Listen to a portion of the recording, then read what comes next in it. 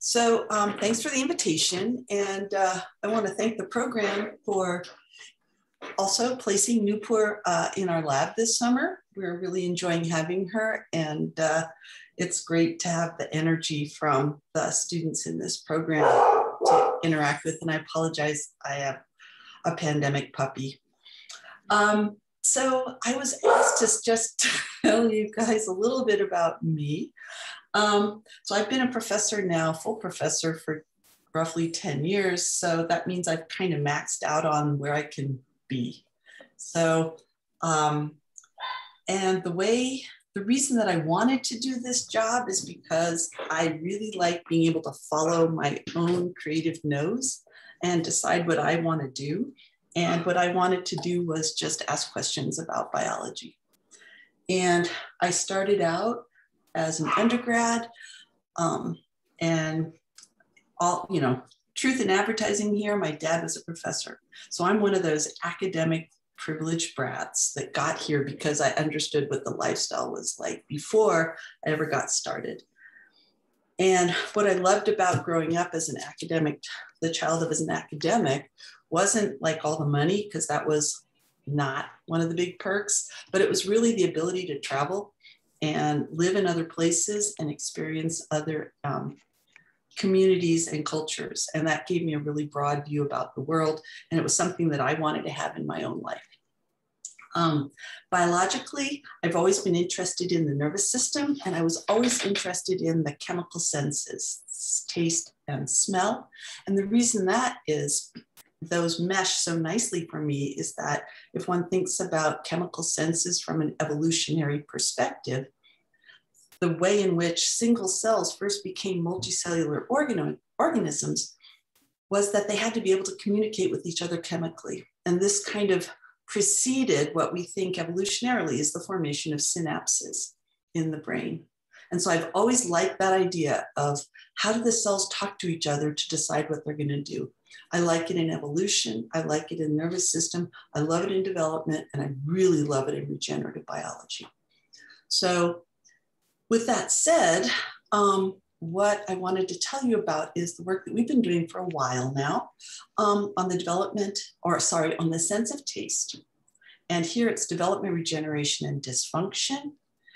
And what I'm going to try and do is go through do this backwards and talk about dysfunction, regeneration, and maybe if we get there to development. Okay.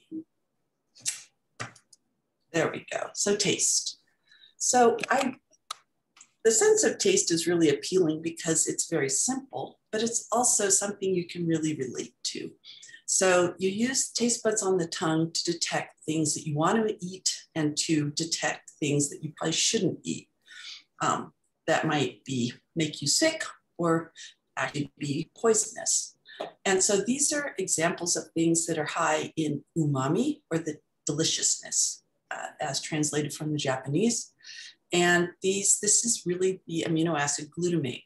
And it's high in seafoods like in tapas here, and sushi, and aged cheeses. And among one of my very favorites are the Baja fish tacos. So these are all things that I like to eat. And so as a consequence, even though these are a little high in salt, I eat a pretty healthy diet. So the thing that has come to everybody's attention with COVID is that one of the primary symptomologies is loss of taste and smell. And I think in the lay world, there is a lot of confusion about what is taste and what is smell. So I thought I'd go through that here to clarify that, so that in the end, what I'm really talking about is the sense of taste that is detected by taste buds on the tongue. So smell, or olfaction, is, again, really dramatically affected often by SARS-CoV-2 infection. And the olfactory epithelium this is where the olfactory sensory neurons have their reside right up here, way high up in the nose.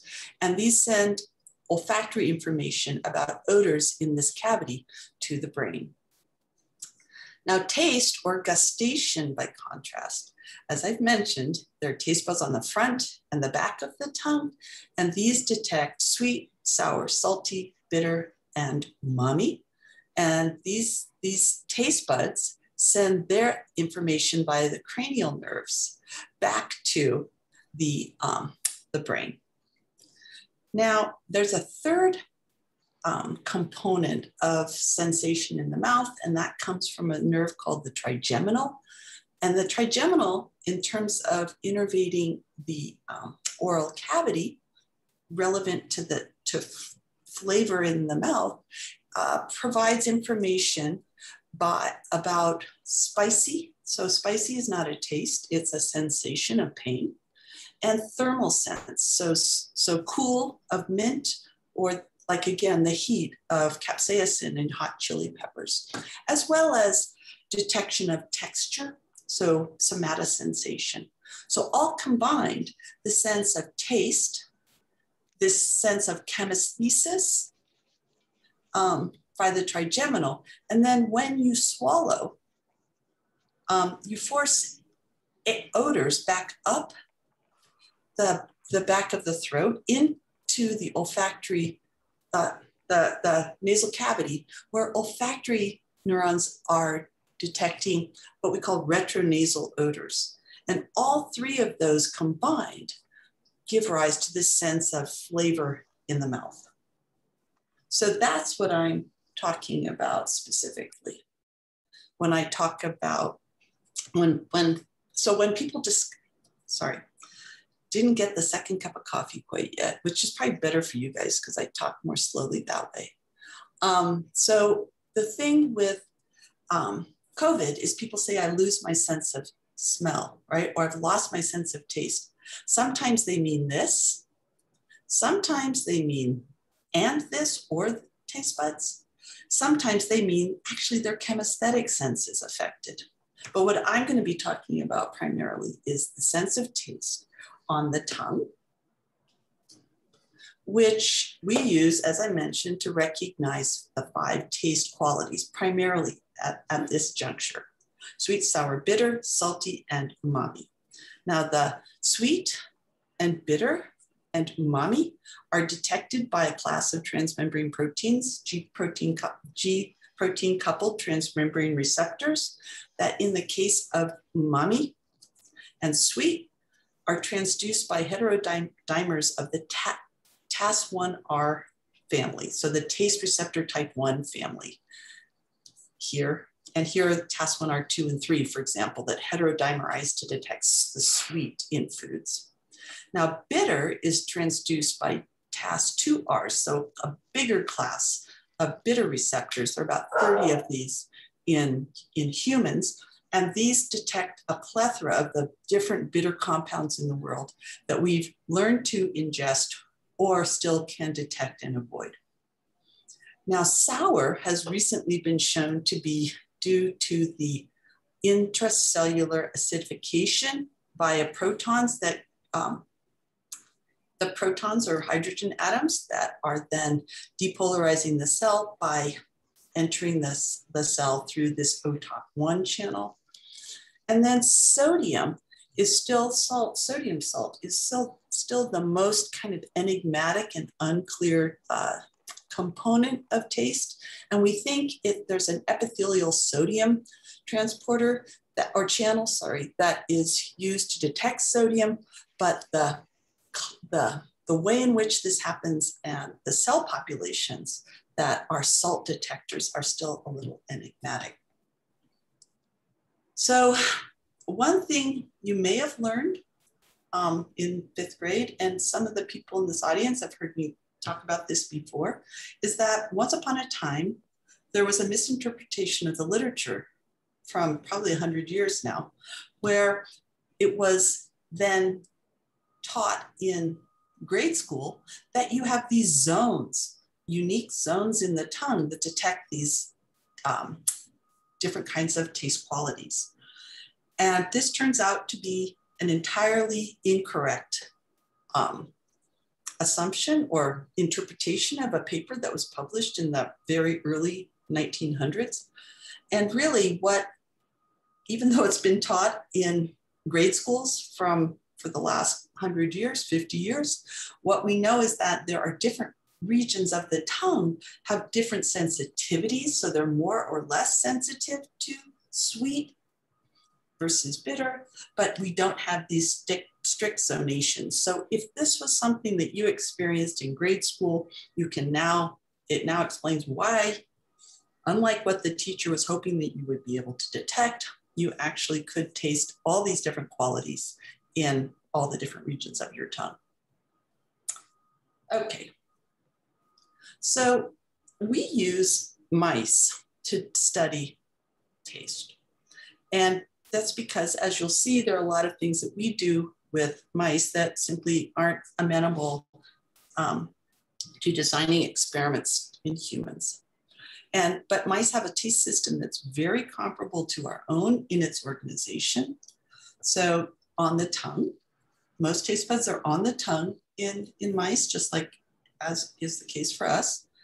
And there are these mushroom-shaped or fungiform taste buds on the front of the tongue. And in rodents, each one of these bumps houses a single bud. In us, they can range from 3 to 12 taste buds per fungiform. In the back of the tongue are these deep trenched types of papillae, the foliate and the circumvallate, or CVP, which have walls, epithelial trenches that then have hundreds of taste buds lining those trenches. And these are innervated similarly to what we see in humans, where the front of the tongue is innervated by branches of the 7th cranial nerve, whereas the circumvallate and foliate are primarily innervated by branches of the 9th or the petrosal cranial nerve. And these all send their projections back into the hindbrain, where they synapse on that first brain neuron that will then convey that information up to conscious centers in cortex. So as I indicated in the circumvallates here, this is a mouse circumvallate, and you can see these pretty taste buds lining the trenches. And the top of the tongue is up here. And the arrows point to the taste pore, where you can see better in this fungiform bud of a single fungiform bud. You can see the taste pore, this little hole, and these taste cells have long, elongate processes that terminate in microvilli here, that then have access to tastins here through the taste pore. So regardless of their location, all taste buds, like skin, are constantly renewing. So that is kind of remarkable if you think about it. So it's one thing to imagine your skin turning over. You know, we all leave epithelials at crime scenes all the time, but taste is something that you'd think you'd be aware of, that it's constantly turning over. But remarkably, what I'll explain to you is that this is a pretty complex little organ, each taste bud, yet the renewal and the ratios of renewal of the different cell types and their lifespans really is pretty seamless, so that you don't ever experience a perturbation in your sense of taste. So the dogs are here. Okay. All right, so within each bud, in rodents, there are about 60, 70 cells per bud on average, and they are categorized morphologically and in terms of some molecular markers into types 1, 2, and 3. Type 1 cells are glial-like, and we actually just call them that because we have very little idea of what their function is. They make up half the cells in each bud. The type 2 cells, morphologically, all express kind of a common GPCR transduction cascade, but depending on which receptor type they express, they detect sweet or umami or bitter. They're the next most common. The least common cells are the type 3 cells, which we know are those sour detectors. They're maybe sodium responsive, but they detect really aversive or really stuff that's so salty that you would want not to eat it. So we're, again, don't know quite where the appetitive or that the cells that are responsible for our ability to detect sodium that we enjoy, we're unclear about where those cells are. So what's interesting is the cells within each bud, they're rapidly renewed, and their lifespan ranges from 10 to as long as 45 days. So, and we think these cells, the type 2 and 3 cells, are longer lived than these cells. Okay. So how are these guys renewed? Well, just like in skin, we have these proliferating progenitors that in taste are cytokeratin expressing, they're hedgehog responsive, they express GLE1 and PATCH1 as hedgehog pathway target genes. And when these cells spin off a daughter that's destined to enter the bud, that cell exits the cell cycle, turns on a gene called sonic hedgehog. And then we've shown that sonic hedgehog, which is post-mitotic, becomes one of these different cell types.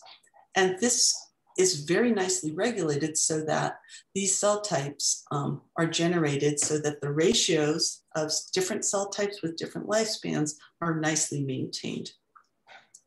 Now, the other thing that these progenitors do as a population, and we suspect as single cells, is they can give rise also to these non-taste keratinocytes that express cytokeratins, other cytokeratins. And these, if you've ever burned your tongue, are rapidly renewing compared to taste cells. So you know that if you eat something hot, like literally it burns your tongue, that you'll feel a funny fuzzy feeling on your tongue for a day or two, and it resolves unless you did a really good job burning your tongue.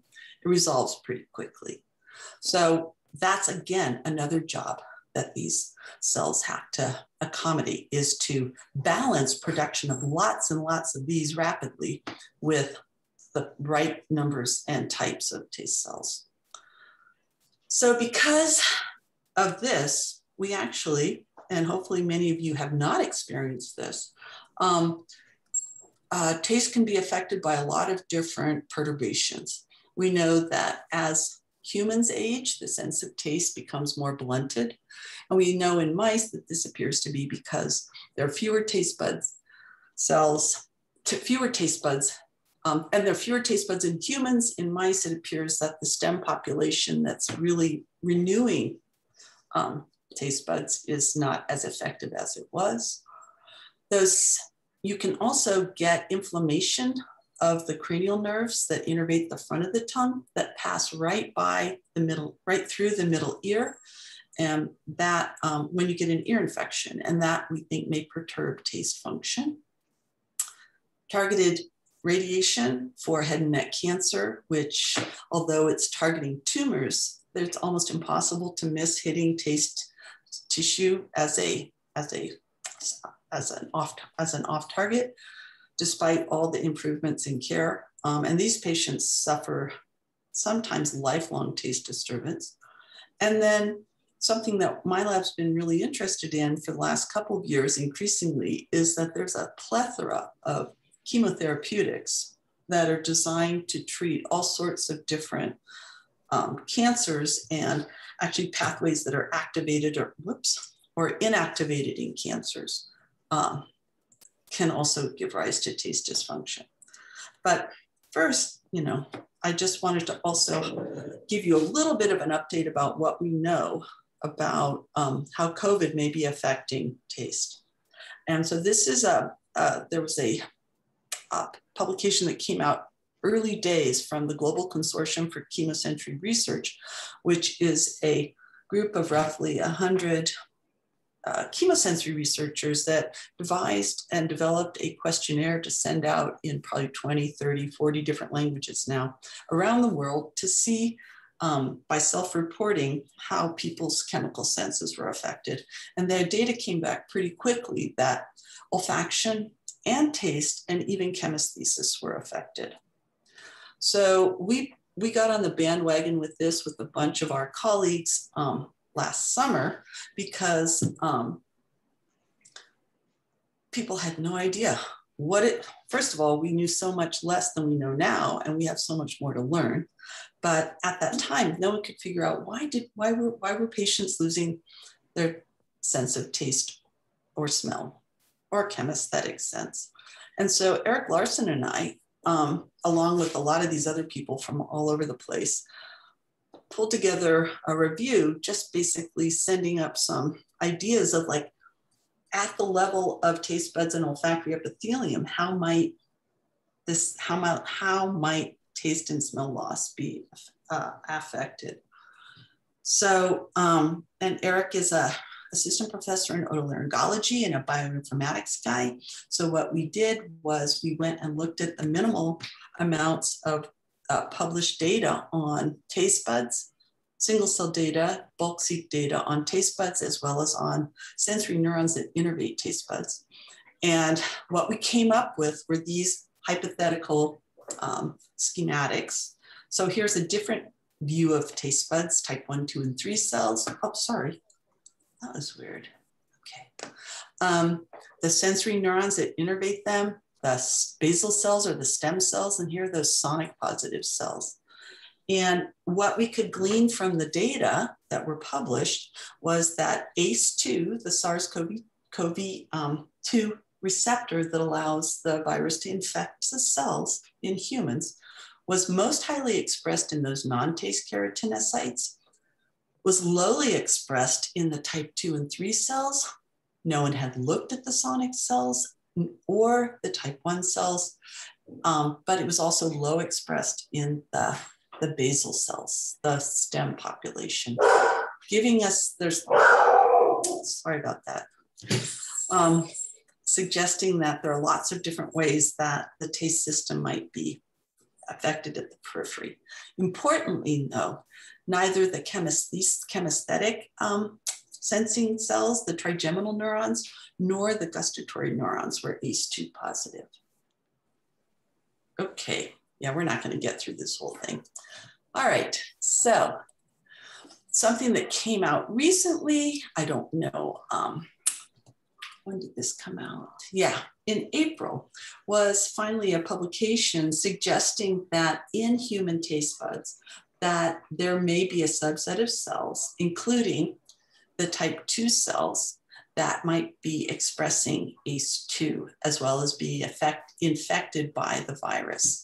So this is just a sample of the data from a bioarchives preprint that I've not seen come out anywhere. And this is a human taste bud. And these are the basal cells here and the non-taste cells around. And this is a marker of type 2 cells. And this is an in situ marker for ACE2 showing co-localization with some type 2 cells. Similarly, they did in situ hybridization for type 2 cells. So here again are the basal cells. And here's the non-taste and a taste bud. And then here's the SARS-CoV-2 spike protein. And this is a different SARS-CoV-2 gene inside a bud. And these were the data that suggest that it could be that there's a direct effect. Our SARS-CoV-2 may infect taste buds, and in that way. I'll leave now. Sorry, Linda, can I ask you a question? I was trying to get this computer can't. So the ACE2 is really high in the keratinocytes, but it looks like the infections in the type 2 cells. How do you rectify that? Well, I'll just, I'm not sure I believe these data quite yet. So good point, Joe. And so I just showed this as a way, so they cited our paper as a reason to like, look, they were right, which I don't think is necessarily the best way to do science, right? I think what you always should do is go, maybe they're not right, and approach the question that way. But so I think this suggests quite a bit of work needs to be done. It's also important to realize how high magnification this is. So here, for example, is a non-taste keratinocyte, which is, I don't know why it's PLC beta 2 positive. I guess that's an adjacent bud. Remember, in humans, there's more than one taste bud in a fungiform papilla. So they really, I don't think, looked systematically across the tongue to see if there were regions of the tongue remote from taste buds that were also SARS-CoV-2 or ACE2 positive. There was something else I was going to say about that, but it's not that important. I can't, but yeah. So, but the point is, this is really still wide open in terms of how taste is lost. And, you know, as the pandemic ebbs, it's going to be harder to do this study in some ways. But just because hopefully not so many people will be positive and showing symptomology that investigators can then leverage. All right, any more questions? Okay, all right. Okay, so the next thing then, going back to kind of what we've been doing, that was like a little digression just because I think it's a really interesting area of, that's what I was gonna say. For COVID, it's also possible that you could have inflammation induced in non-taste epithelium that's being infected, and that secondary inflammation could cause a reduction in taste function, just because we know that inflammation in mouse models leads to reduced taste function and also fewer taste buds. So that's another direction that the whole line of investigation could take. All right, so I already told you that taste can be affected by lots of different factors. And one of the things that we've been looking at primarily is, or have spent some time looking at, is the hedgehog pathway. So have you guys learned about the hedgehog pathway? Anybody? No? Okay, so hedgehog is a secreted pathway, it's named for its secreted ligand, and in this case, sonic hedgehog.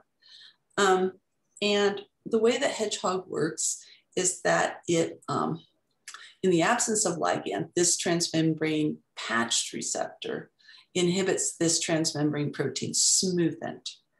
But when you activate the pathway by sonic binding of patched, then the inhibition on smoothent is relieved, and there's a whole chain of events that lead to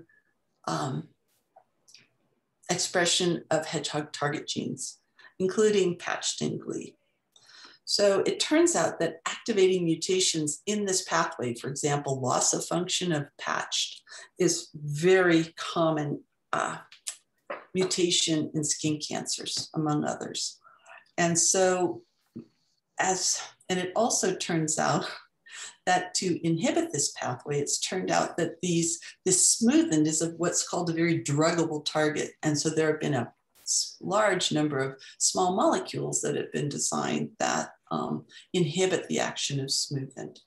And so these small molecules have long been approved by the FDA to treat a lot of cancers, including basal cell carcinoma.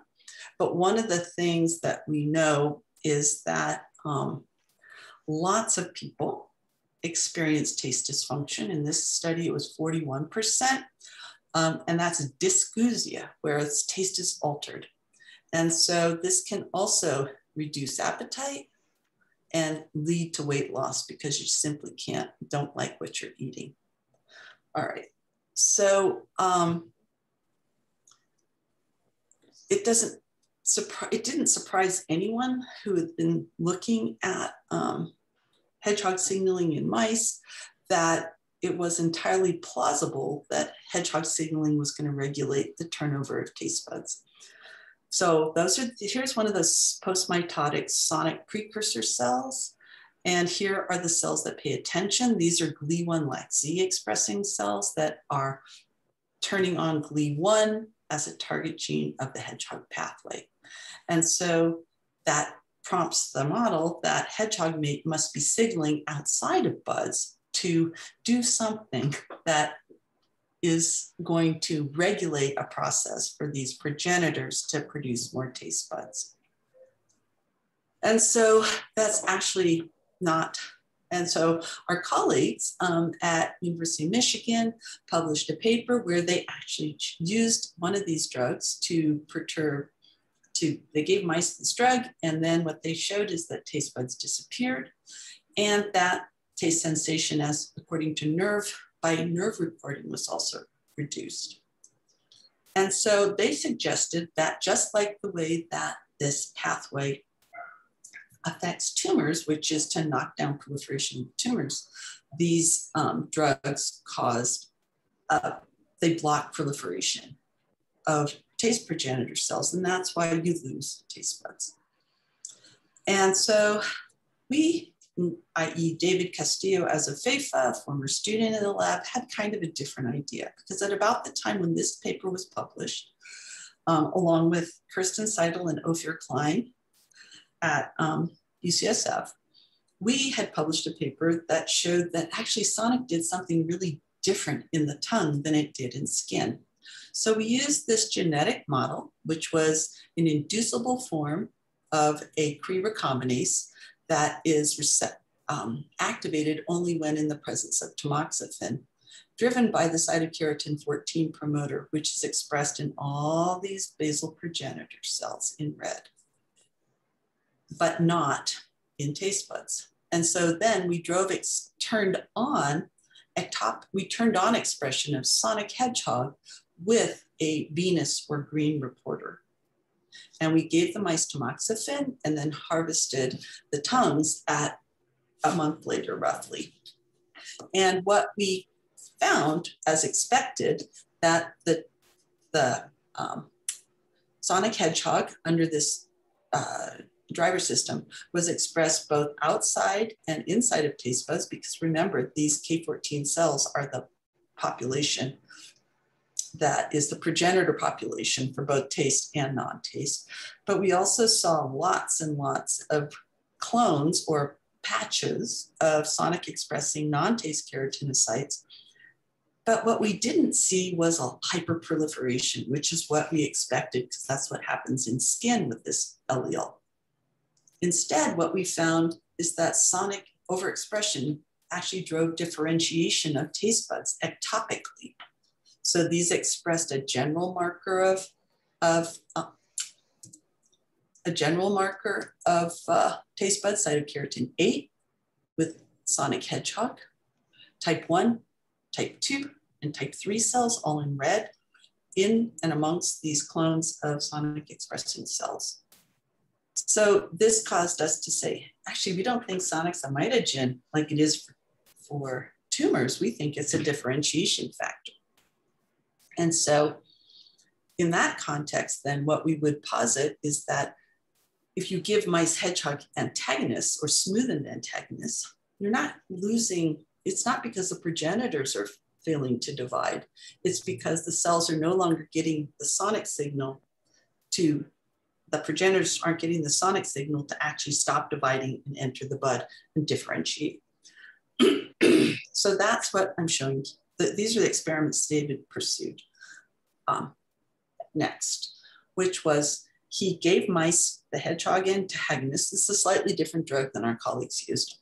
And here's a typical fungiform papilla with cytokeratin 8 showing you all the different taste buds within one papilla. And then this is one that's degenerating. And this is typically what, this is a kind of a conical papilla with a remnant taste bud, and we call these atypical.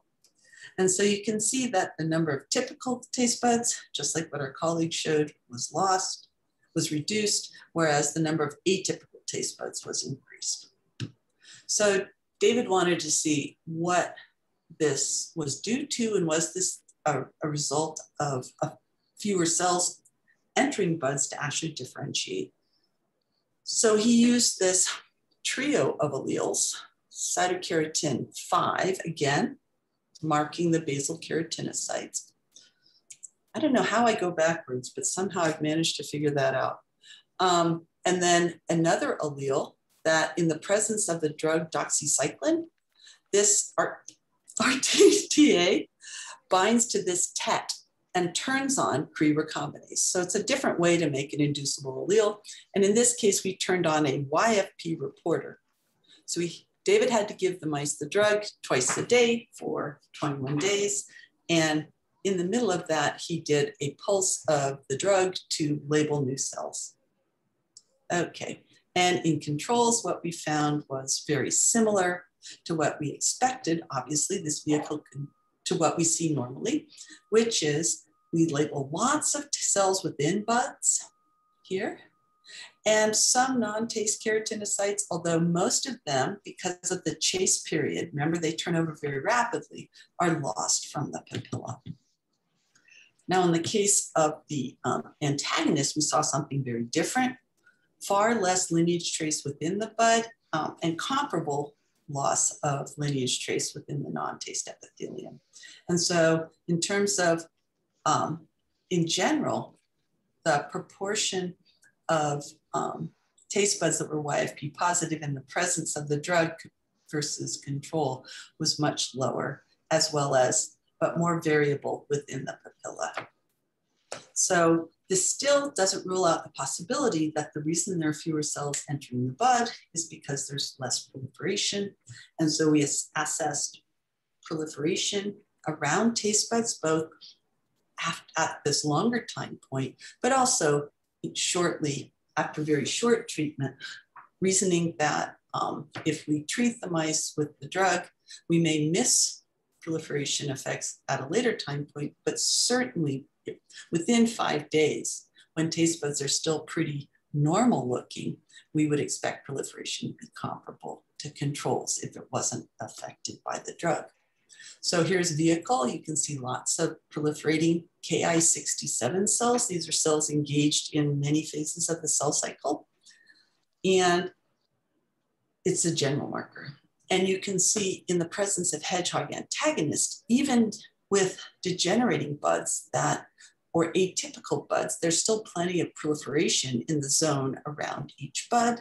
And so we don't see a difference in proliferation. Similarly, in the immediate term, we don't see a change in proliferation around taste buds, even again, in ones that are already undergoing this transformation to atypical. So, so what that means then is that, which was really counter to what was the prevailing view of most chemotherapeutics, is that in adult mice, so let me back up. So the prevalent view for any kind of chemotherapeutic drug is that if it affects the cancer a certain way, it's going to affect the off targets or the side effects because of the same fundamental mechanism. So the prevalent view is that anything that causes taste disruption is hitting the progenitors so they can't renew, right? It's hitting progenitor proliferation. But instead of acting as a mitotic drive, as it does in cancer, hedgehog is driving differentiation from GLI1 progenitors. And so it's that inhibition of differentiation that's causing the taste system to be lost. So I'm going to pause there because I want to see if there are any questions about that before I go on. Okay. I know Joe, my reliable Joe, is gone. So Santos is there. Okay. Newport, any questions? Okay. All right. Okay, well, since you didn't ask questions, I'm going to have to tell you about more stuff. So now I'm going to hopefully switch gears and talk about a kind of a different project that will then loop back around to what we've been talking about, or what I've been talking about. So in adults, Sonic Hedgehog promotes taste cell differentiation. All right. But what we've known for a long time is that during embryonic development, Sonic Hedgehog actually has the opposite effect. It is a negative regulator of the acquisition of taste fate. All right. So to tell you more about this story and kind of where it led us, first I want to tell you a little bit about how taste buds develop in the tongue, because ours develop very similarly to the way those of rodents. So I'm going to focus for this part of the talk on the anterior tongue, the fungiform papillae. And in cartoon, what you can see is that at embryonic day 11.5, gestation is about 19 days in mice. And so 11.5 is mid-gestation, and the animals look almost like little creatures by then, the embryos do. So the tongue is a bilayered epithelium of cuboidal cells, and their nerves have invaded the tongue but not reached the epithelium. Now, at a time of what we call placode specification, the cells that are destined to become the taste papillae become columnar, these basal cells, and then with subsequent to that, we get morphogenesis. So a lot of proliferation and growth of the papilla, and the innervation, the nerves have invaded or pierced the epithelium. And by embryonic day 18.5, we see the beginnings of the morphological cluster that is going to be a taste bud, and then full-blown differentiation is really quite readily detected in the very early postnatal days. And what we know is that Sonic Hedgehog is expressed in these tastes in the tongue and plays an important role in the patterning of these taste placodes. So this is the picture. You can probably recognize the fungiform papillae easily by their expression of Sonic Hedgehog message. And here's the protein at E13 over here.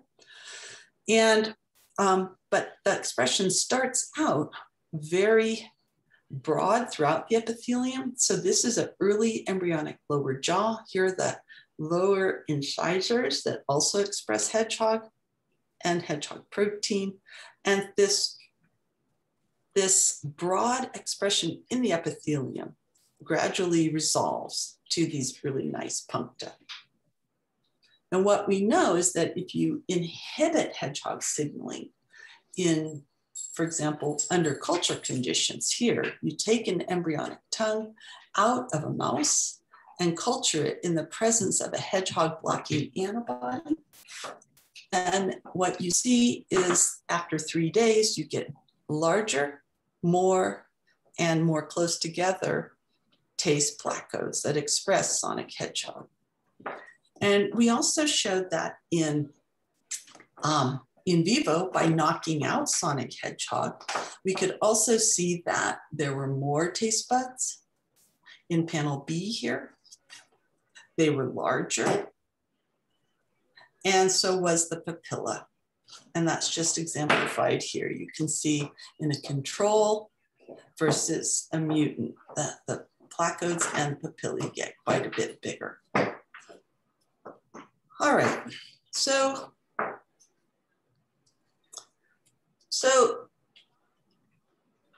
this was an interesting observation, all told. So we had known for some time that taste fate, right? If you inhibit Sonic Hedgehog, you expand the number of taste buds and the size of taste buds. If you do that in embryos, if you do the same experiment in adults, you actually induce ectopic taste buds. So it's a negative regulator in embryology. development and a positive regulator in adult development. So we wanted to know how and when this shift occurs, because what we thought was if we could figure out when sonic becomes a promoter of taste fate, that we might be able to get some insight into how taste bud renewal is regulated, if we could understand when that process first started to happen. And so Erin Golden, when she was a postdoc in the lab, embarked on this study. So what we know, so if you think back to one of the earlier slides that I showed you, where there are these cytokeratin 14 positive cells outside of buds, and they make new taste cells by turning on hedgehog, which then in turn differentiate. So we wanted to know when that process started in embryos. So we looked at that time of right around taste placode specification to first show that here's a sagittal view of the tongue. The tongue is facing this way. Sorry. And when you look at high magnification, you can see that these cells all express both keratin 14 and keratin 8.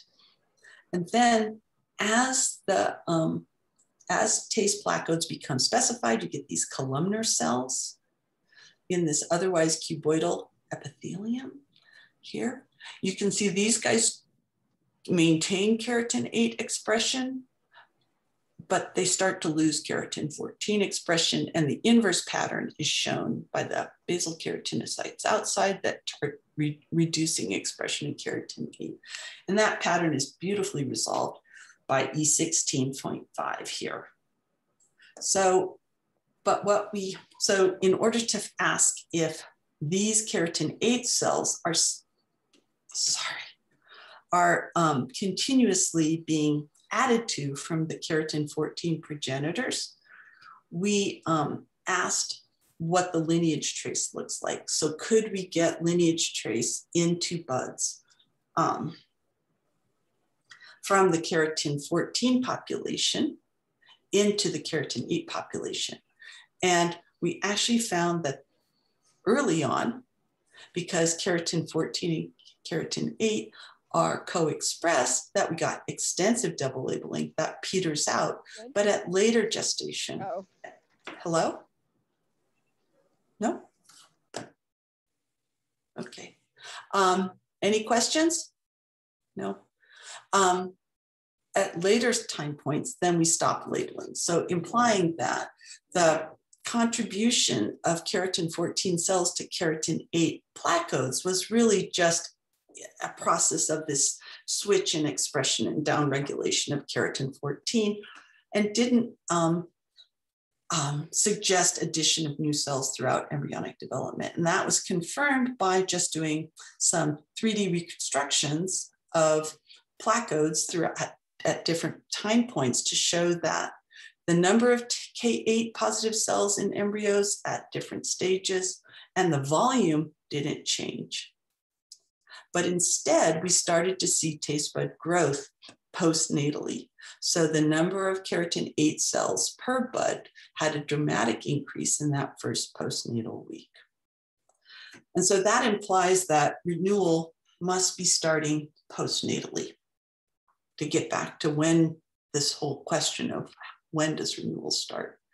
And what we started to see also was that with both EDU, so this is a birth dating effect, a birth dating technique where we can treat the pups with a thymidine analog that gets incorporated into the DNA of cells undergoing S phase at that time, giving them a birth date, and then we chase for a day or two here to see if new cells have been generated, if these in postnatally. And what we found was at P2, P9, and P16, we started to see an increase in new cells in buds, and that was further confirmed by the lineage trace into buds from the keratin 14 progenitors.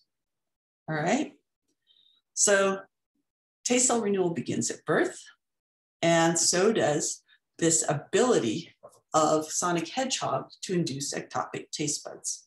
So that means, and what I'm showing you here are just, this is going to drive me nuts. I don't even know what I'm doing anymore. So what I'm doing here, or what I'm showing here, are that same genetic model where we overexpress sonic hedgehog in the progenitors, and we get patches of green cells, and some of which include ectopic taste buds. And you can see that in panels A and C. And in B and D, that's quantified to show you that we don't affect the endogenous taste buds. The same numbers are present, but we do increase ectopic taste buds in these sonic expressing, overexpressing models. And these have all three taste cell types, types 1, 2, and 3. Okay, all right, so we've identified the time. So this took a while. And now we can ask that question, it's like, okay, what are the molecular regulators? What's going on that causes sonic to now at birth induce the formation of taste buds? And so we did bulk RNA sequencing quite some time ago now, but it took a while to collect all these mouse tongues in order to get sufficient RNA for sequencing. And so what Aaron did was use, we knew that SOX2, which is a transcription factor that many of you are probably familiar with. It's pretty famous. It's what's called a Yamanaka factor for inducing pluripotency, but it's expressed at high levels in taste buds and at lower levels around taste buds. And there's a SOX2 GFP allele, or a mouse that has this allele, and that replicates the expression of SOX2. So SOX2 GFP. So we leveraged the fact that we could get a lot of SOX2 GFP cells out of the lingual epithelium. And we did FACS and sorted these into high, presumably taste faded, and low, less non-taste faded, and then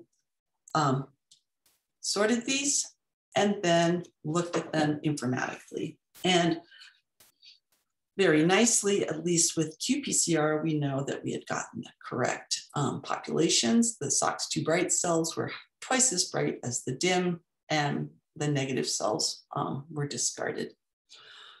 And I don't want to spend a lot of time on these data, but as expected, we saw a lot of sonic hedgehog pathway genes expressed in both populations. And then we saw many genes, including SOX2, that have been implicated to function transcription factors, the function downstream of hedgehog in other systems. And these were differentially enriched in our different populations. Okay. Yes. Okay.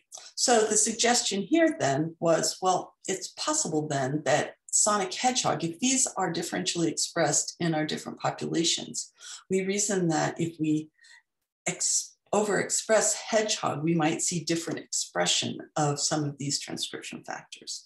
And what we chose to focus on were FOXA1, FOXA2, because these were highest outside and inside of taste buds by qPCR.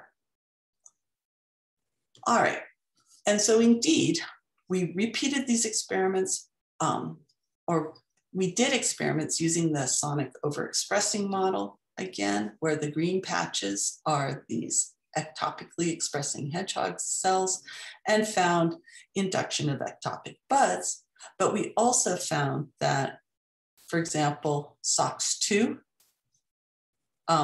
if this is the green patch of YFP, we found that SOX2 and FOXA2 were increased in zones of the epithelium where hedgehog was overexpressed. And we also found that FOXA1 expression was potentially affected, but we couldn't really make it out in the immunos kinds of data.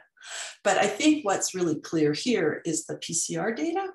So we looked at the epithelium from control versus gain of function or sonic overexpressing mice, and sonic was overexpressed, as is glee, as is SOX2, as we expected from what we'd seen in adults. And FOXA2 was dramatically increased and FOXA1 was decreased. Okay, so we're still kind of counting marbles here and just looking at more genes that go up and down. But how do we build some kind of a coherent understanding of what sonic hedgehog is telling this epithelium to do in the context of taste renewal? And so what we decided to do was look for genes that were potentially regulated by SOX2, FOXA1, and FOXA2, presumably downstream of hedgehog signaling. And we did these gene target. We looked again then at genes that were potential targets of FOXA1, A2, and SOX2 and found different combinations in this Venn diagram. The upshot was that really the only list of genes that gave us any kind of significant gene ontology terms when we looked at like the list of genes that they were potentially regulating, which would be these 103 right here, were changes in cell adhesion, cell migration, cell motility, locomotion. And so that got us kind of excited. It's like, what if what sonic is doing is telling cells to move into the taste bud? So saying to daughter cells, now you're ready to differentiate. What I'm going to let you do is release adhesion to your neighbors and now adhere to your new taste bud home. And so we showed that, in fact, that many of those genes that we thought would be functioning downstream of sonic and therefore FOXA1 and A2 were changed in response to hedgehog expression. So several of these genes, including that were in those GO gene lists associated with cell movement and cell adhesion, so RUNX1, FB4, and Fibulin2 were significantly increased. PLET1 also significantly increased, and potoplanin and CXCL trending upwards, whereas TGF-beta signaling was reduced. Okay, so here's the last thing that I want to see if I can sell you on. And this is kind of a new idea that we have and that we're going to be moving forward to try and test. And so what we know is that taste buds, when Robin Dando looked with this type of systemic dye, is that taste buds have an exclusive signaling environment so that they can exclude this dye. That's what this is showing. And why that's important is because the taste buds have to talk to one another and they have to have kind of exclusive access to those taste qualities coming in through the pore. The taste qualities don't just invade or like diffuse into your tongue, they have to be transduced and then the nerve fibers receive that information and take it to the brain.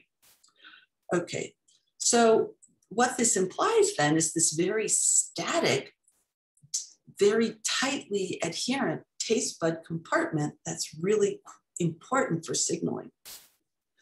But if you think about this from a regenerative biology perspective, the cells in here are constantly turning over. So how do they maintain this environment distinct from the extra bud environment?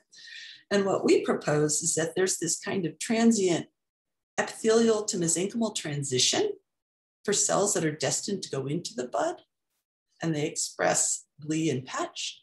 And then they undergo a re-epithelialization to become more taste bud-like and then undergo differentiation. All right. And that this is all under the control of the supply of hedgehog from both the cells within the bud and also I didn't have time to tell you this, but sensory neurons that innervate taste buds also supply the bud with Sonic Hedgehog. So I'm over just a slight bit, I'm sorry. That is the model that we're working on. This is like very new, and this is kind of, I think, where we're going to try and go to try and be able to see if we can live image this process and see how this happens. And then understand the differences in adhesion and locomotion that allow this barrier to be maintained, but allow continual cell renewal. Okay. Hedgehog signaling is important for taste renewal. It's a differentiation factor in adults. It represses taste fate in embryos. The chemotherapeutics that do one thing to block, they block hedgehog signaling in tumors, causes a decrease in tumor proliferation, but in the tongue, it blocks taste cell differentiation.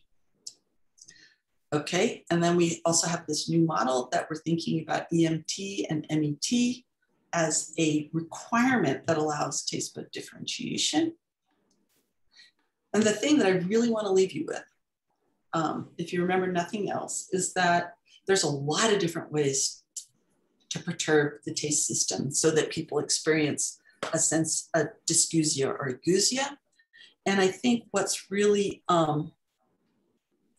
important about that is that it gives us a lot of different angles to understand the different processes that underlie taste bud cell renewal, but also the molecular regulators thereof. And so I think that the number of different kinds of drugs that are used to block cancers are going to have very different effects, will not have necessarily synonymous effects on taste cell renewal.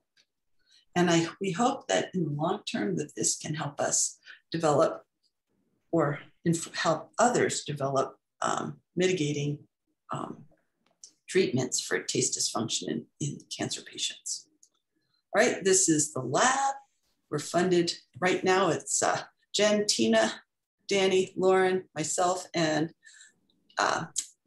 Sushan Zhang and Trevor Eisner have recently joined as another new student and postdoc. We're funded by the NIDCD, the NCI. I want to thank all our collaborators and colleagues and you for your attention.